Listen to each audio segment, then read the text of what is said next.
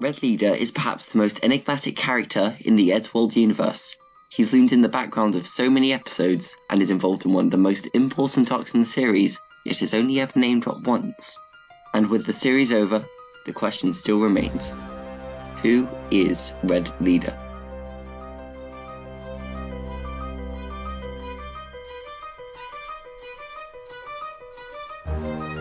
Before we begin, I'd like to say that most of the information here is either sourced from Tomscar or the Eddsworld wiki. This video is really just an analysis of these sources, and I highly recommend that you search out this information for yourself if you're interested.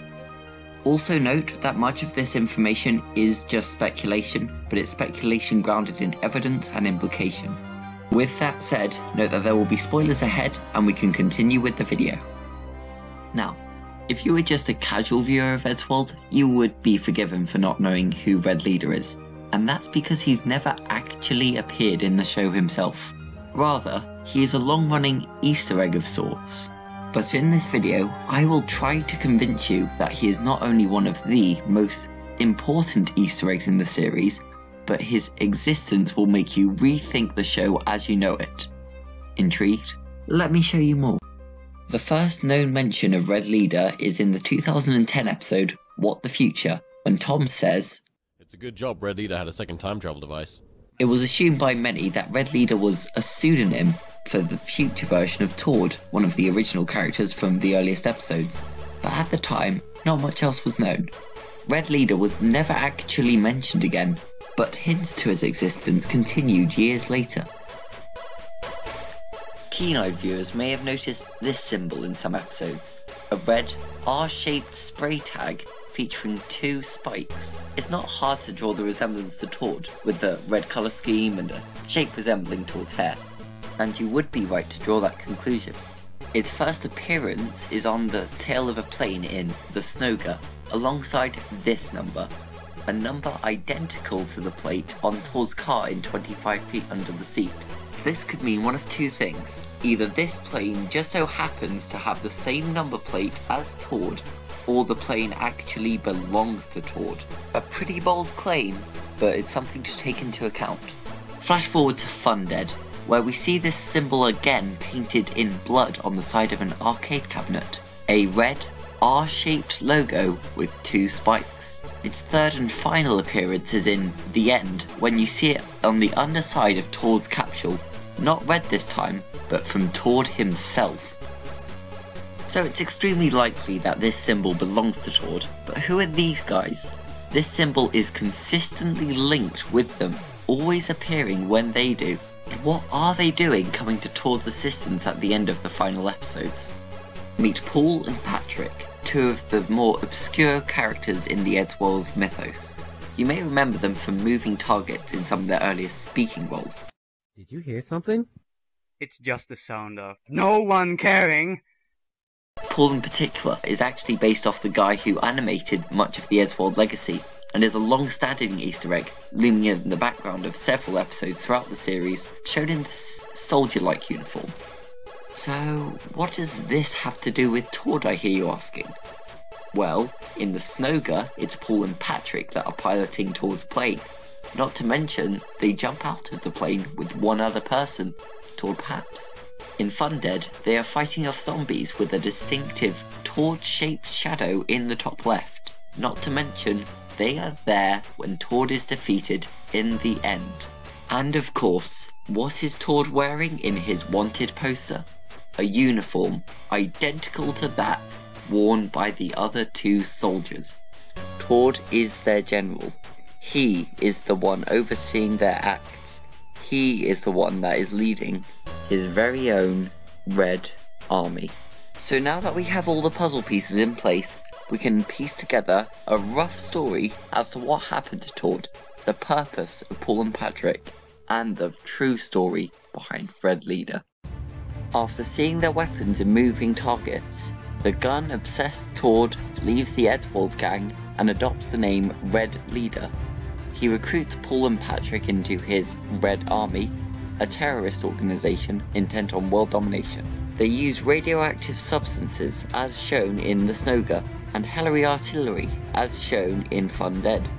Disguised as his former self, He revisits his old home, where he retrieves his giant robot.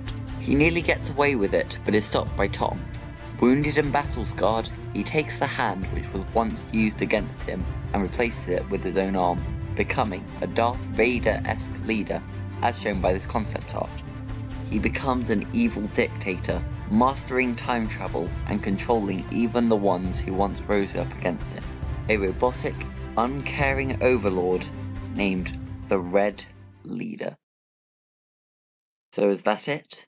Is this where our story ends? The evil Tord winning and dominating the world? Well, not exactly. This is indeed where the Eddsworld story stops, but it's where a new story begins. So we're editing last week right now, and I just realized that I missed out an incredibly significant detail, which is an explanation as to why Tord came back and why he was evil. And this may surprise you, but this was not actually my idea alone. This was mine and Ed's plan for long before he died. Back in 2008, I had an idea for a series I wanted to create called Super Average. The hope was that after university I would move to London, Ed would animate it and write it with me, but aside from creating some concept art and me writing a pilot script with another friend, it never got off the ground. I moved to London, but Ed died shortly after. But our plan was to have the main villain of the show be this character called Red Leader. The implication, unsurprisingly, being that this is what Tord had gone on to become after leaving Eddsworld, or at least the character of Tord. That's why this character is name-dropped in What the Future. But obviously, it never happened. But, here's some concept art for the character, hell. So I just thought that might be a little something interesting for you to know, is that this was actually something that we wanted to do. And I thought it would be interesting in Eddsworld Legacy to, utilize this villain, maybe imply him, and then maybe go on to use him in Super Average. But seeing the reaction to Eddsworld Legacy, I have decided to scrap this character entirely now. Because, yes, it is disrespectful to the original voice actor, and also Ed's gone. And I think it's best if I cut ties with the show permanently. But yeah, Red Leader. Always supposed to be a thing. The person in that video was Tom Scar, the voice of Tom in the show and the creator of the Asdorf movie series. This is what he later had to say in his blog. In 2008, I came up with the idea for a series named Super Average, a show which I still plan on making one day. The dream was to write it with Ed and have him lead the animation. For obvious reasons, we never got the chance to work on it together. We had, however, planned on fusing it with Eddsworld, setting it in the same universe and having the big bad villain be a fellow named Red Leader. Whilst we were never going to reveal the identity of this villain, it wouldn't have taken a rocket scientist to figure out. With Ed gone, development on Super Average was put on hold whilst we worked on Eddsworld Legacy. However, I always knew that one day Red Leader would live on in Super Average, so we kept throwing little hints to the greater narrative into the Legacy episodes, the Red Army, the Red Leader R logo, etc. With Eddsworld Legacy over, I've picked up work on Super Average again. The characters have been designed, including Red Leader, pictures been made, and a pilot script is currently in production. However, with consideration of the criticisms and hindsight from Eddsworld, I've decided to scrap the character of Red Leader. The design and character will no doubt be repurposed if the series begins, but Red Leader will never be seen again. This is not only to distance myself from Eddsworld, as it is time for me to do so, but also to relieve the character of Tord from my control." End quote. So what does this mean for Eddsworld? It means that this is not the end, not really. It brought a potential new beginning, one where Tord is the main antagonist and the story of Red Leader is continued. If Super Average does pick up, which I hope it will, then we will all know who is really underneath that mask. Whilst he may no longer be Tord or Red Leader, in our hearts we will always know that it will be Eddsworld, and that Eddsworld will keep on spinning.